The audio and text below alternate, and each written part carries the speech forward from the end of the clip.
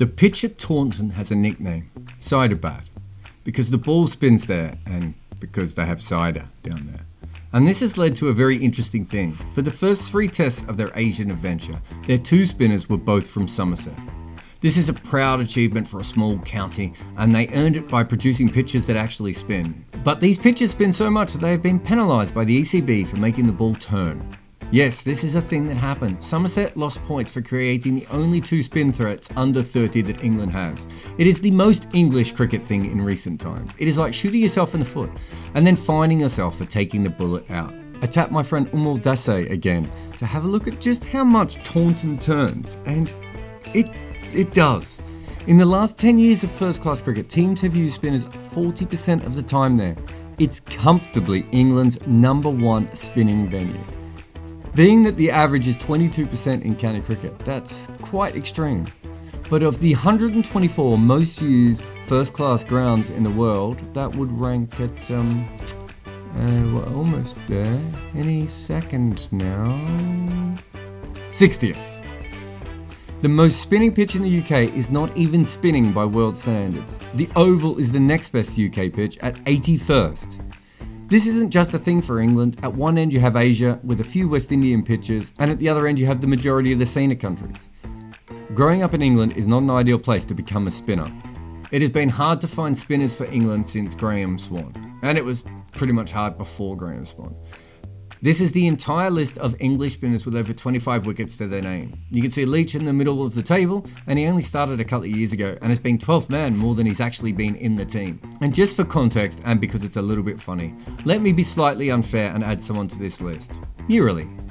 I add him because it's funny, but I also add him because he has taken more wickets than the top 3 England spinners combined. And I know how much of this is conditions dependent. England don't have great conditions for spinners. And because of that, they don't create spinners. And because of that, they don't learn about spin. And because of that, they ruin spinners when they can. And sometimes they penalise the county that produces spinners in the first place. England has had 12 spinners since Graham Swan. One of those is now trying to be a lawyer. And worse still, another one is a batsman.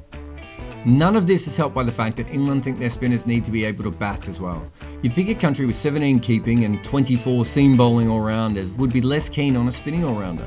But Bess's rise is at least in part because he is handy with the bat. You wonder now if they'd have picked Graham Swan at that age if it wasn't for the fact that he could also bat a bit. And that brings us to the 3 current England spinners in this series in India. They're all fascinating in different ways. Dom Bess is certainly a learn to bat guy. I've been fascinated with Bess for a while because he kind of doesn't make sense. He doesn't spin the ball that much. He doesn't get that much bounce. He's not that accurate. And yet he's also definitely not a terrible spin option. And so far, considering the fact he came in very young and partly because he could bat, he's bowled very well at test level. But some weird things have been going on with Bess recently. So the first place I started is with CricViz. And while everyone else wanted to know Dom Bess's expected average using the CricViz method, I actually wanted to know how often he bowled full tosses. They told me of finger spinners with more than 2,000 balls in their database. Only Suleiman Ben and Marlon Samuels bowled more full tosses per wicket. Ben is 200 centimeters tall, and you would assume he bowled a fuller length than most normal heighted spinners. Samuels was a part-timer who averaged 59 with the ball. That's not the company that Bess wants to find himself in. And to be honest, I've been obsessed about this for a long time, probably since he was bowling in South Africa. But in the first innings of the first test against India, it was very clear even as he took wickets. Here are the 3 off spinners from their first innings of that test. Generally, bowling to right-handers is tougher for off spinners, and so they have to be even more accurate and even more careful. You can see that not only is Bess the fullest of the offies, he's also the shortest. Sundar is less experienced than Bess and taller, so we expect him to be slightly fuller, but he's not there. And even when you look at them to left-handers, have a look at Bess's lengths again. They're kind of all over the shop. You would think this is where he feels he's most confident, as he has a tactical advantage over the left-hander. It's also worth noting just how accurate Ravichandran Ashwin is. He rarely bowls full tosses according to CricViz, and these maps show just how much he can drop the ball exactly where he wants when he needs to. But Ashwin is so in charge of what he does that he also varies it a little bit. I want to show you the most elite of the elitist. Nathan Lyon is the most accurate off spinner in the world from all the pitch maps I've ever seen, which if that isn't evidence, I just don't know what is. Drink that in. It is tough to be a successful finger spinner, especially if you don't have control of your line or your length. Some wrist spinners can get away with it slightly, but finger spinners are supposed to keep the pressure on. And that is hard when you're bowling regular full or short balls. Now, if you're trying to remember Bess's recent form, he has taken 17 wickets in his last 3 tests in Asia, which makes what England did in dropping him a kind of remarkable thing. But it's worth going back over some of his wickets versus Sri Lanka. He took a wicket early on day 1 against Sri Lanka with a reverse sweep that went straight to slip. I mean, there's a little bit of luck there. His next wicket, he dropped the ball short, and then it spun wide, and the batsman cut it straight to point. After that, a batsman middled a sweep shot right into Jonny Bairstow's arse, and it bounces up in the air despite hitting the lower arse. And because of that, it went very close to the slips and keeper, and it was easily gobbled up for a catch.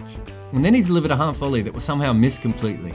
And if you want to know what kind of form Joe Root is, if you look here, there's a slight smile on his face. He can actually tell at this point that the batsman is going to miss that ball. That's how well he was seeing them. That was all in one innings for Bess. I haven't gone through all the other innings to see if there was any other lucky there. That was an incredible run. But then he played against India and he took 4 wickets in the first innings there. And he took 2 amazingly lucky wickets again. The first was Ajinkya Rahane's wicket. So it was a full toss, and not just a full toss, but a low full toss. And not just a low full toss, a wide low full toss. And somehow Rahane managed to get his bat under it and scoop it up, which is already an element of luck for Bess. Then there is an absolutely fantastic catch. It's probably only caught, what, 20% of the time? And if you double that up with the fact that a low full toss was somehow scooped up in the air, it is a freakish dismissal. And it wasn't even the weirdest one that he took. The weirdest one was when he dropped short to Pujara, and the ball was short. Pujara made it look even worse by getting far back in his crease, and he absolutely smashed a pull shot that should have gone out to the boundary for 4, at the very worst gone to a sweeper. Sadly for him, it hits the middle of Ollie Pope's back and balloons up in the air, and of course it could have ballooned in any direction. It somehow just makes a V line for exactly where Rory Burns was standing. And let's be very clear here. Rory Burns, not only would the ball probably not have carried to Rory Burns, there is absolutely no way the ball was going anywhere near Rory Burns when it was hit originally. And you wouldn't even have someone fielding where Rory Burns was fielding that often. And everything went right for Dominic Bess here to get a wicket. So that is 6 of the 17 wickets Bess has taken in that productive period, which have come through kind of no skill of his own. We're going to have to start calling him Domino Bess. But there is one thing that Dom Bess is slightly unlucky. The chairman of selection of English cricket, Ed Smith, once wrote a book about luck. I haven't read the book, but I'm assuming he kind of gets it. And if he kind of gets luck, there is no way you could look at what Dom Bess has done and not think to yourself, I'm not sure this is going to last. It's the one thing we don't like to talk about that much in sports. We like to live in the fantasy that the team who wanted it more, who played better, wins. But luck has a huge role in cricket especially, and Dom Bess has been living that, right up until the point that they dropped him. But it would be unfair to say that Bess didn't take any other wickets. In the middle of all this, he also took the wicket of Virat Kohli. But in the second innings, when he bowled to Virat Kohli, he bowled 3 consecutive full tosses and had to be taken out of the attack. That is where Dom Bess currently is. He's not a terrible bowler. His economy rate in tests is 2.9. And if you watched him while he was 12th man in the second test, you could see that all day he was speaking to Jeetan Patel, England's spin bowling coach. Almost every time the camera was on the balcony, they were in deep conversation about something technical or something tactical. And you have to remember that Bess is a young spinner, and he's not a complete bowler yet. In fact, I think he just needs to bowl more. For most of his professional career, he was the second spinner in his county side. And that's because the first spinner in his county side was Jack Leach. Leach, who has some elite bowling skills of his own, and he's averaging just over 30 in Test cricket. He's certainly a quality bowler, but with some very extreme limitations. Part of the reason that Leach is so good is because he has sent so many balls down at Ciderabad in Taunton. But the thing is, he has actually struggled when he's been away from Taunton. He's a brilliant bowler in Taunton and an average bowler where he goes everywhere else. Now, if you factor that into Test cricket, he's obviously going to be away from Ciderabad like all the time. And also, the pitches usually hold up better over the first couple of days outside of Asia. So it doesn't bring spinners in. And you can see from his average in the first innings that he really does struggle when he's bowling on flat pitches. and even when he was bowling at Ciderabad, is he has always struggled against left-handers. But as he's gone up to test level, he's had a lot more trouble with left-handers. And not only does he not get them out, but they also score off him easily. They have no fear from him at all, and he hasn't put any pressure on them. Again, this doesn't make Leach a bad bowler. He's brilliant when he spins against right-hander, and for a spinner, that is a pretty handy thing to be good at. But the limitations cause other problems. Unlike other spinners around the world with roughly the same amount of skill as him, you can't just plug and play him in from one end all day. There's also many other issues when it comes to Jack Leach. England turned him into a cult figure with the bat in 2019 when he won 2 tests, but his limitations were shown up when a pitch didn't spin, and that happened to clash with Mitchell Santner's left-handedness. He then got very sick in South Africa, when he was most definitely not going to play anyway, and when he finally recovered, he became a non-playing bubble boy. Finally, he gets out in the field in Sri Lanka, and the batsmen are trying to make Bess look like a frontline spinner ahead of him. And then when he goes up against India, Rishabh Pant is going absolutely crazy and tries to end him forever. So I have this dream for Jack Leach, and it involves Stuart MacGill, and already I'm regretting putting those two things in the same sentence. What Jack Leach needs is the SCGM treatment. Those are Stuart MacGill's initials, in case you didn't know. But essentially, if you look at Stuart MacGill's career record, you're just like, wait, that's incredible. Because Australia already had a great spinner in Shane Warne. So when Stuart MacGill played, he was only playing when the conditions were completely in his favour, when Australia was so desperate that they would use 2 spinners. Having looked at Stuart MacGill's record before, and he's very good against the tail and not so good against the top order, he needed that extra assistance.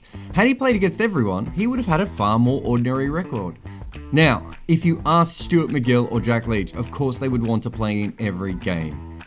But to get the most out of them, maybe the best thing to do is to say to Jack Leach, you don't need to play in every game. You don't need to go on every tour.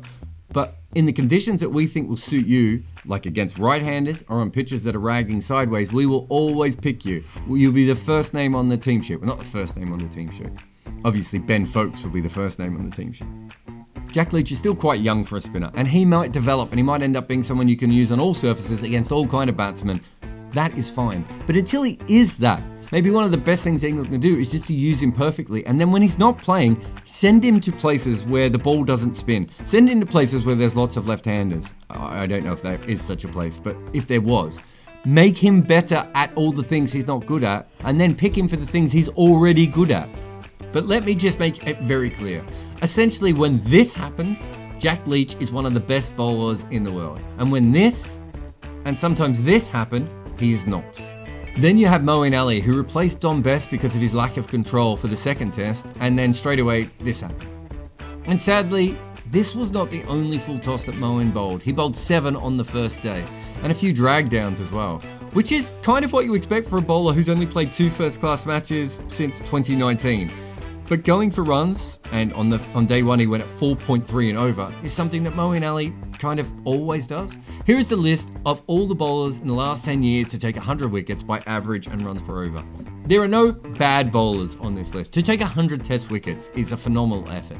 And most of the non-elite off-spinners in the world end up with quite poor bowling averages over time. The problem is that Moeen Ali pairs a poor bowling average with a terrible economy rate. You can see there is no other successful bowler out there like him.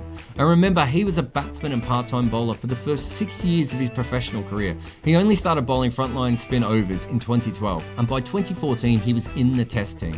Moeen has taken 183 wickets, which is amazing, but that doesn't mean he's an incredible bowler. On day 1 of the second test, he put the ball everywhere.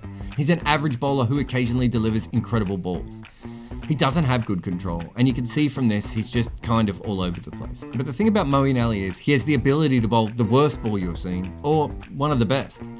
England has the ability to produce the best deliveries by spinners, but not the best spinners.